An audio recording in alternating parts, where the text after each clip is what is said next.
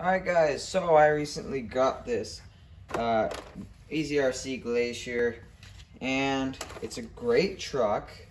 It's really fun. It's got really good control on it. It's got a nice servo on there, but it has a couple issues, and one of those is that being so long, it looks awesome, it's really scale, but the breakover angle on this thing and the ground clearance on this thing is absolute garbage. I mean, I can only fit 2 fingers under the frame rails, which is very, very low. So yeah, let's give this thing some more ground clearance. It's also gonna boost your departure and approach angle, and it's gonna let you use a little bit more of your suspension travel in the rear.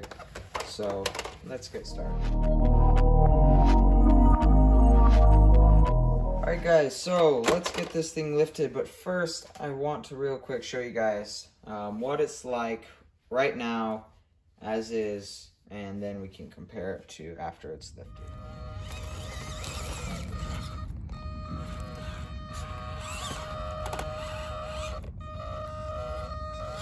Alright, so that's where it kind of suffers from its really long frame and really kind of low center of gravity.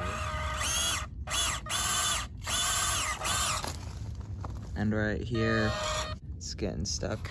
I centered on there.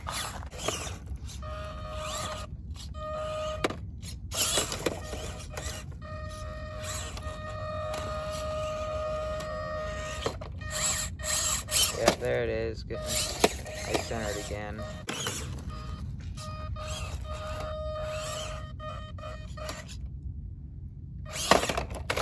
Yeah, so just doesn't really have what it takes to get over that very easily. So that's where this lift is gonna come in handy. But you can see,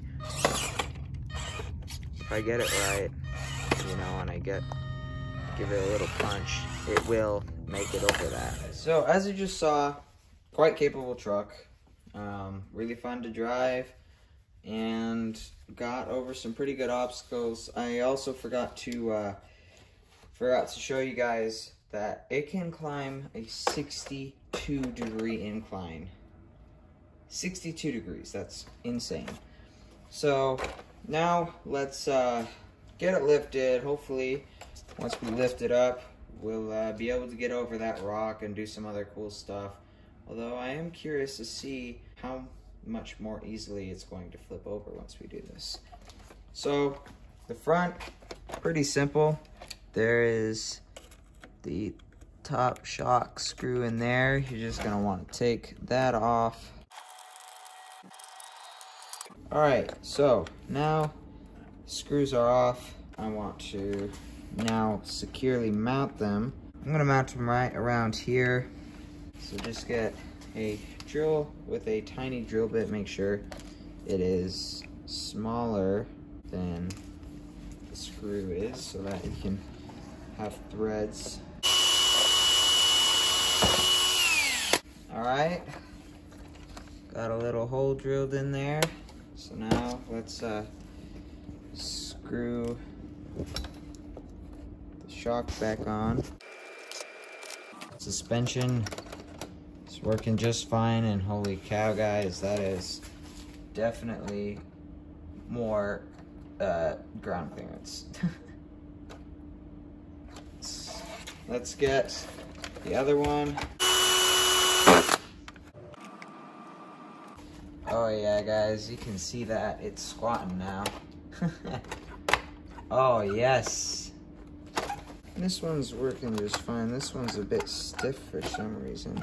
But hey, this is just an experiment for now. Just want to get them where I want them, and then I can fine tune stuff later. So now I gotta get off the bed.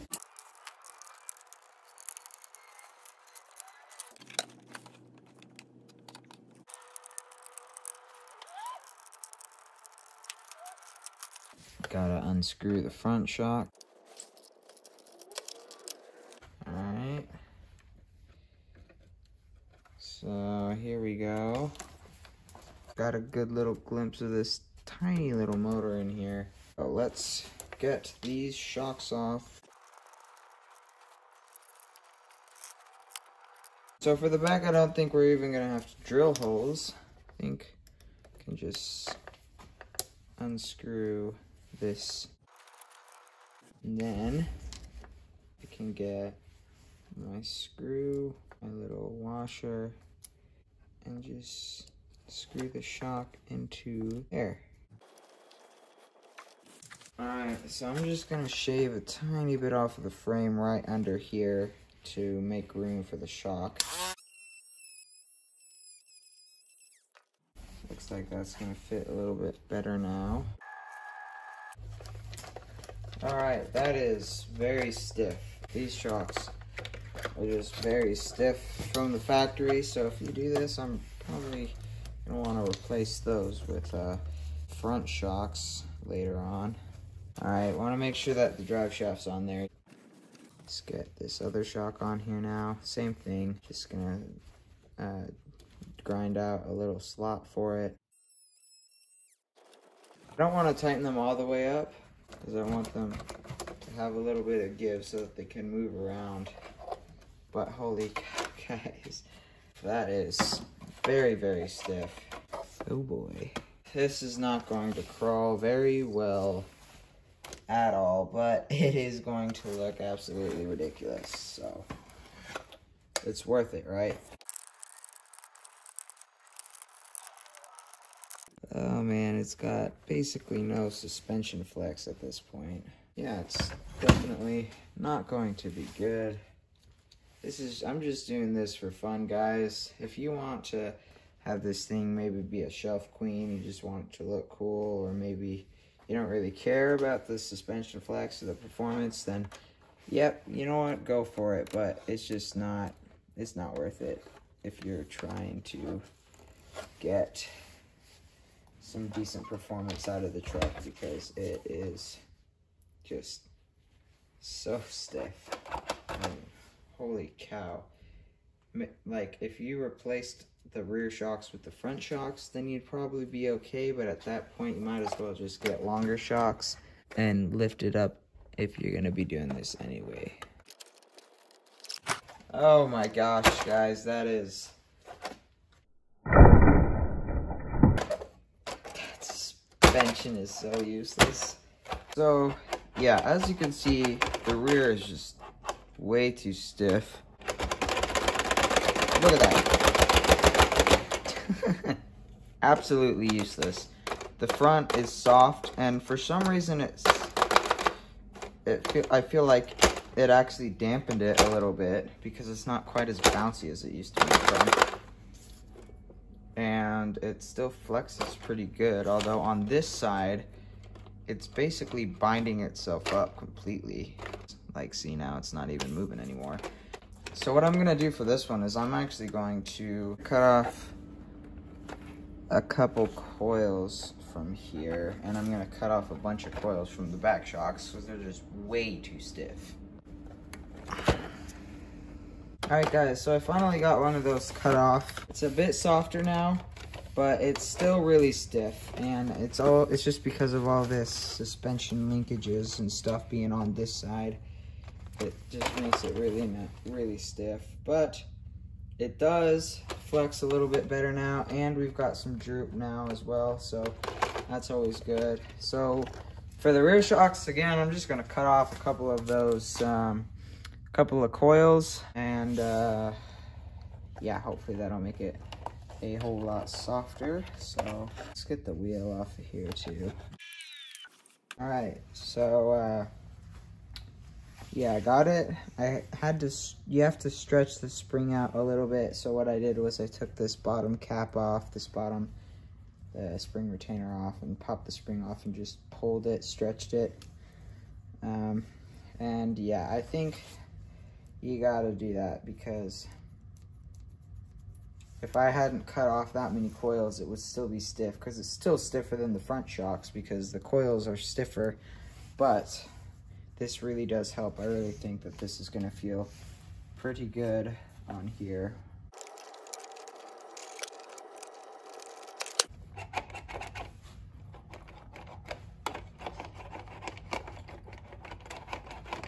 Oh yeah, it's definitely better now, for sure. So let's get the other side off now and do the exact same thing.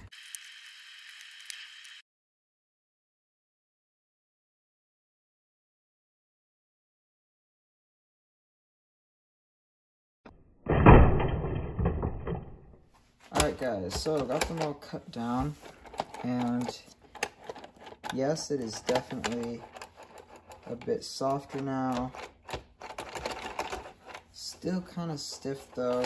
You can see that one's down to like 3 and that one's down to like 4 or 5. You should probably keep six or so, maybe 7. Yeah, I cut it off too much, but it's definitely better now. I mean, it's still pretty bad flex,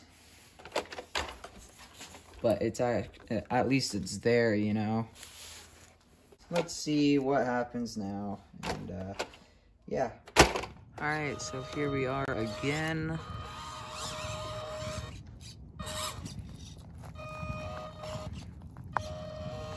So here's the part that it really had a hard time on before.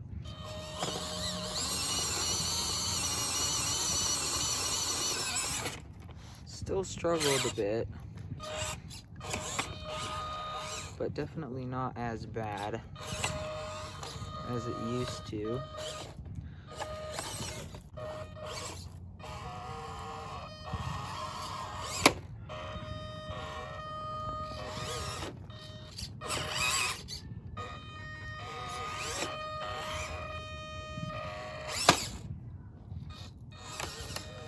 Definitely a little bit less of a struggle.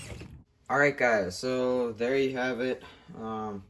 It did do better over that one rock, I think, but its main advantage over other crawlers is that it has a low center of gravity, and once you lift it, that low center of gravity kind of goes away. So I really do think that you need softer, longer shocks if you want to lift it. So I bought these to try out, and I'll be trying those out in another video. But yeah, like the problem with just lifting this one is that it's so high, but even when the suspension is fully compressed, like there's still so much room under there. So I think that I need to move it over a little bit, maybe to right here or so. And yeah, that would make it that would lift it a bit, and I'd still be able to utilize all my travel. Yeah, I think this is a fun little thing to do, but really, like, if you want your truck to stay pretty realistic and you don't want to ruin your shocks or anything, then it might not be the thing for you. Although, if you're trying to get more performance out of it from the back suspension stock, then yeah, you should probably cut off 1 or 2, maybe 3 of those little shock coils, because the rear is supposed to be stiff so that you can tow stuff. But if you just want to crawl it, then, you know, you can cut off a couple coils. I cut off like more than half of the coils, so yeah, I kind of stretched those coils out pretty far. Also, I lost the screw for this shock. I didn't screw it in far enough, so it popped out while I was driving it. It's not a huge deal, but again, it's just something that's annoying, and I think that lifting up the suspension just a little bit might, you know, give you a bit of performance, but not this much, not to this extent. But yeah, guys, that was how to lift up your eazyRC Glacier. Was it worth it? It depends. I had fun with it, so that's always good. So I hope you guys enjoyed this video. If you did, please consider subscribing and liking the video, and I'll see you guys on the next one.